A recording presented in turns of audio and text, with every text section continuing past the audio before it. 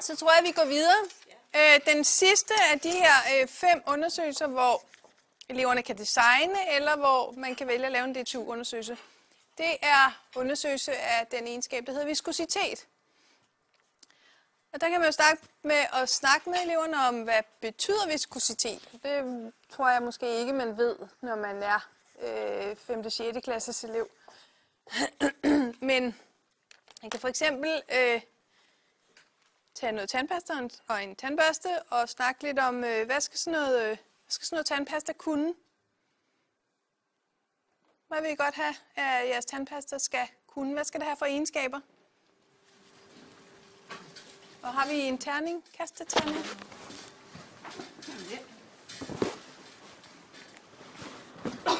Jamen, det skal være semiflydende for ikke at være for svært at få ud af tuben, samtidig med, at vi gerne vil have, at det ikke bliver for flydende, sådan, så det render ud over det hele. Ja, så jeg skal sådan relativt let kunne trykke det ud.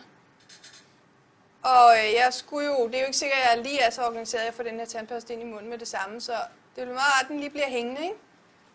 Men omvendt, når den kommer ind i min mund, så skulle den også gerne kunne slippe på en eller anden måde. Så den skal være semiflydende, det er et godt ord. Den skal, eller vi kan snakke om dens viskositet, ikke? Så den må gerne være lidt sej, men ikke for sej.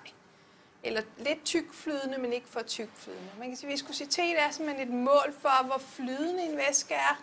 Man kan også sige lidt mere korrekt, at det er et mål for, hvor meget modstand der er i en væske mod at flytte sig. Så hvor gerne vil den løbe ud af tuben eller ned af min tandbørste.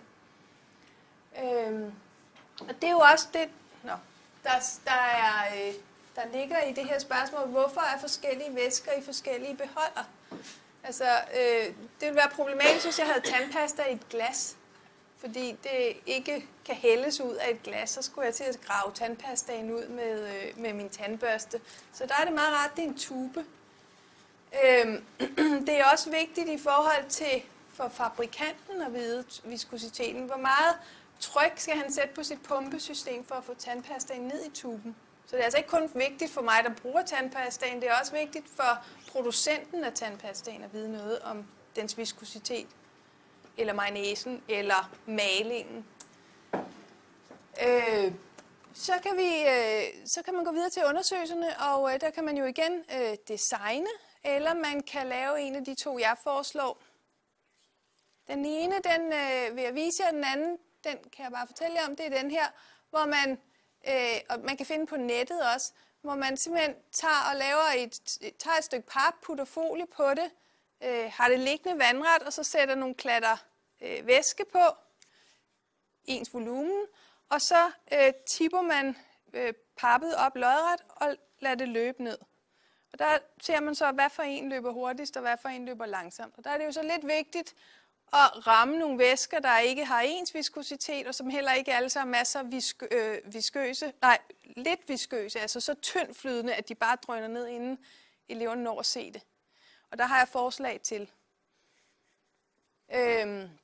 Og det er faktisk en måde, man kan måle det på, også i industrien, og der er en video, jeg tror, vi springer den over, men den ligger også i materialet, hvor der er nogen, der har taget alle mulige væsker og lavet det her forsøg.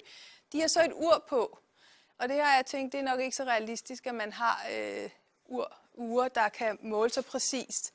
Og i virkeligheden skulle man jo så også på en eller anden måde have en sensor på det ur, der tændte og slukkede, når væsken passerede forbi. Så jeg tænker, at man laver det med nogle væsker, hvor man bare med øjnene kan se, hvor hurtigt løber de. Den anden måde, man kan gøre det på, det er det, jeg kalder et kuglefald. Og det tænker jeg, at 2 af jer kunne hjælpe mig med. Vil du hjælpe? Og dig? Så jeg har 4 måleglas. Der er 32 måleglas i kassen. Det er sådan nogle 50 ml. Nu har jeg fyldt vand i det ene på forhånd. Og hvis nu du fylder brun sæbe i herover, du får den her. I vejledningen har jeg skrevet, at man skal have den, der hedder levevis fra Netto. Det er en hårgelé. Den var selvfølgelig udsolgt. Så nu må vi bruge den, og så sker der jo det, at det ikke helt opfører sig, som jeg helst vil have. Men der skal op til 50 ml. Og så putter jeg det sidste i, og det er honning. Og det skal selvfølgelig være flydende honning. Det andet har jo også, altså fast honning har jo også en viskositet, men den er bare lidt svær at få ned i sådan et 50 ml målglas. Ja, der kan det være, at du bliver nødt til at banke den lidt, for ligesom at få det. Ja, og det var derfor, jeg hellere ville have haft den anden.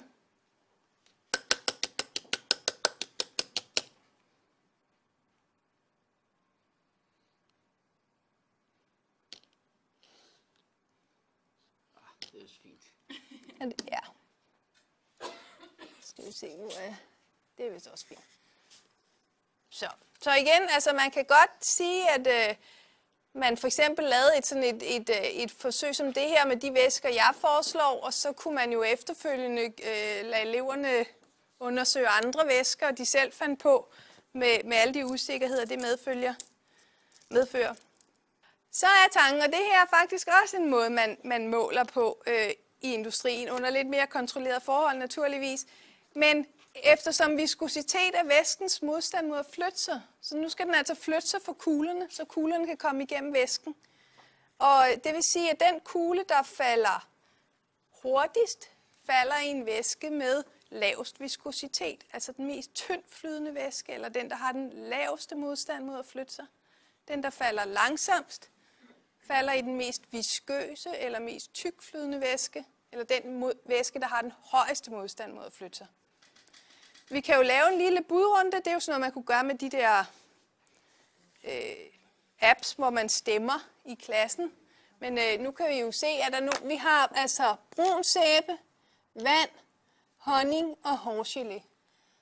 Hvad for en er mest viskøs, altså mest tykflydende?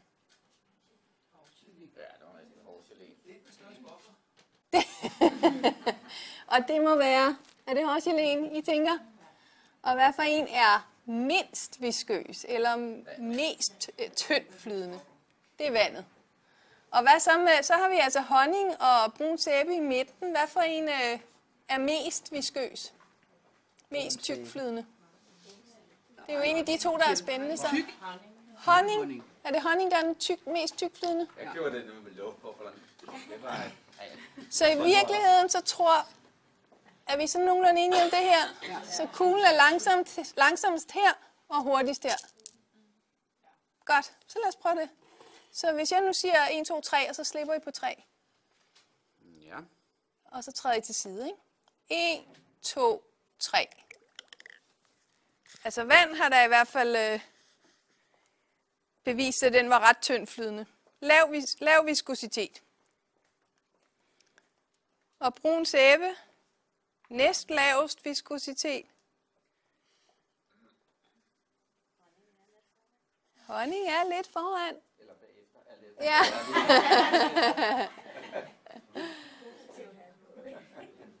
Ja. Så det er rigtigt. Så den mest viskøse, den der har højest modstand mod at flytte sig, det er hårgeléen. Og grunden til, at jeg hellere ville have haft den, der hedder levevis fra Netto, som er klar, det er, at den pakker så meget bedre. Så man får ikke de her store luftbobler, og derfor så er det sværere at lige se forskellen. Fordi det er jo et godt argument, du havde dernede, at der er store bobler, og de kan ikke komme ud. Altså, de kan ikke flytte sig op af. De har i hvert fald svært ved det. Hvis vi lå en stor uge, kan det godt være, at de vil forsvinde. Så det er altså et mål for viskositet, det er, hvor hurtigt kan noget bevæge sig igennem det. Man kunne også lave det ved at tage sådan en væske og hælde den gennem et rør, som det er sådan lidt bredt for oven, og så bliver det smallere. Og så dernede, hvor det er smalt, der ser man så, hvor hurtigt er det om at løbe igennem der. Så der er mange måder at måle det på. Tak skal I have.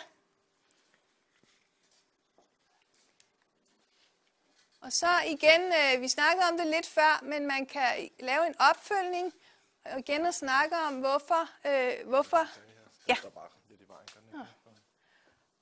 er det vigtigt. En ting, som kunne være rigtig sjovt, tænker jeg, det er at lave det lidt tværfagligt, så man samarbejder med, hedder det hjemkundskab i dag? Madkundskab. Så man arbejder med viskositeten i madkundskab. Forestil jer, at yoghurten lige pludselig var tyk som mayonnaise, eller at mayonnaisen var tyndt flydende som sovs. Og det kan man jo lave ved at putte husblas i, eller maizena, eller for meget vand i. Og så vise, at viskositet har også en rigtig stor betydning i forhold til vores smagsoplevelse. For det er jo ikke sådan, at mayonnaisen eller yoghurten vil ændre smag, men vi vil opleve det helt anderledes i forhold til, hvad vi forventer af sådan en madvare. Så udover at viskositet er vigtigt for dem, der pumper tingene ned i beholderne og designer beholderne, og os, der skal have ting, eller væsker eller madvarer ud af beholdere, så har det også en betydning for vores mad, vores smag og vores oplevelse af mad. Tandpastaen har jeg lige vist jer. En anden ting, som de her 5. klasses elever synes var ret sjovt, det er jo lidt det, jeg lige forklarede med røret. Hvis I køber nogle lidt kraftige sugerør, man får i tiger blandt andet, altså nogle, der har en lidt større diameter end de almindelige sugerør, og så giver dem et snapseglas med forskellige væsker, noget der kan drikkes naturligvis, og så beder dem om at suge om kap, så kan de selv opleve den der modstand. Hvis I giver dem honning, så er det mega svært at suge honning op af et sugerør. Så der oplever de den der væskens modstand mod at flytte sig. Og vand er selvfølgelig let. Drikkejoghurt er lettere end almindelig yoghurt.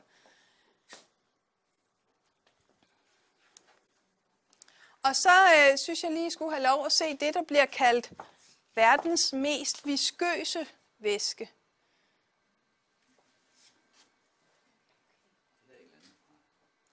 Det er en opstilling, den står nede i Australien på The University of Queensland. Og I kan simpelthen få lov at se væsken. Og I kan se her, der står The 10th Watch, den 10. Det 10. udkig eller opsyn. Og så stod der, jeg ved ikke om I nåede at se, der stod, hvad skal jeg fortælle jer lidt, her er væsken. Det hedder pitch på engelsk, her er dråben. Det er en slags tjære, som man brugte i gamle dage, når man skulle gøre både vandtætte.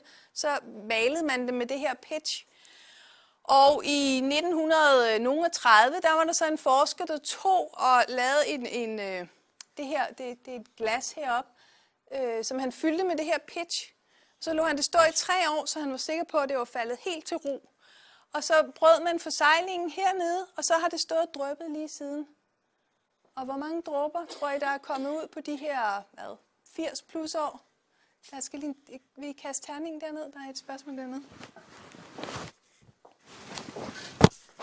Jamen, jeg gætter på, at det er nummer 10 dråbe, der hænger der. Ja, det er det nemlig. Det var derfor, det hed The 10th Watch. Og hvis I nåede at se det, så stod der også Only 14 more years to go. Så om cirka 14 år, så falder den 10. dråbe ud. Og I kan se glasset her, der står nogle af de gamle dråber. Eller tidligere dråber. Og de er altså så viskøse, så tykflydende, at de faktisk næsten ser ud som om det er faste stoffer. Jeg tror aldrig endnu, der er nogen, der har set en dråbe falde. Men I kan jo, hvis I ikke har andet at lave, sætte jer og kigge på det i de næste 14 år, og se om det bliver jer, der ser det. Så man kan have super viskøse væsker.